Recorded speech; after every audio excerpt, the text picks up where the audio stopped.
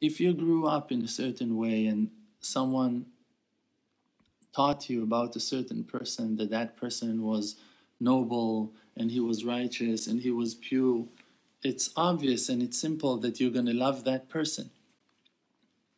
If every day you heard about him that he was wonderful, that he was great, that he was awesome, that you live by his merit, that he's the reason why you're alive, you're going to love that person. You're going to admire him. You're going to almost want to worship him. It's like, it's simple that if you saw your parents crying to him and hoping for him and counting on him, it's simple and obvious that that thing will be carved in your heart to follow the same faith as well. Why not? Why not? Now, if someone now will come to you and tell you, listen, all your faith is based on false claims, it's very painful. It's a great shame for you. It's something very, very painful. Now, who am I to come and to change your faith? It's not my will, it's not my passion, it's not my desire. I just want you to understand that in reality, the fact that you heard all those wonderful stories doesn't make them real. Now, everyone will admire the true Messiah. Everyone will love a person that is so humble, humble to death. Everyone will love a person that went to atone for our sins. Everyone. The only question is if it was really him, or that there is another one that we're still waiting for him. You understand? The truth, I'll tell you, I'm not enjoying giving this class. I really rather to talk about different topics. I don't have no intention of exposing a lie or revealing a false method, or I just want you to please, and I'm begging you to do that, check for yourselves. Don't base your thoughts and your belief on words of different people.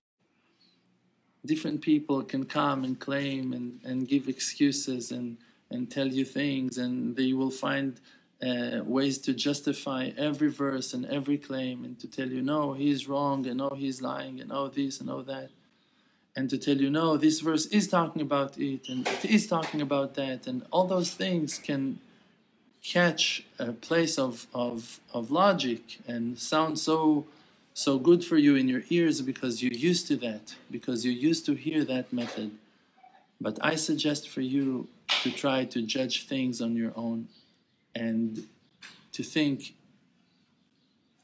on your own by yourselves, and to try to go into the roots and to try to learn the sources of the Hebrew scripts, and maybe even to learn Hebrew for that, and not for assumptions on English translations that were for sure changed and edited for the needs of different generations, and to stand by methods and ways of certain people in the past.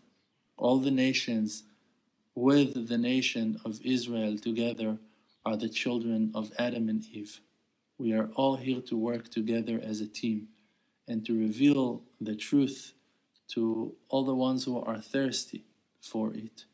And the real true Messiah will reveal himself to the world in that day of grace, in that day of judgment.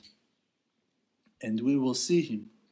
And then all the answers will be given to us. So until that day, I suggest everyone to try to open their mind and to go back to the most loyal and accurate version of the Bible, and to try to be patient and open-minded, not to follow different people's opinions, even if the earlier generations of your culture based their faith and assumption on those.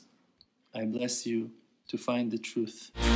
יהודי, השם קורא לך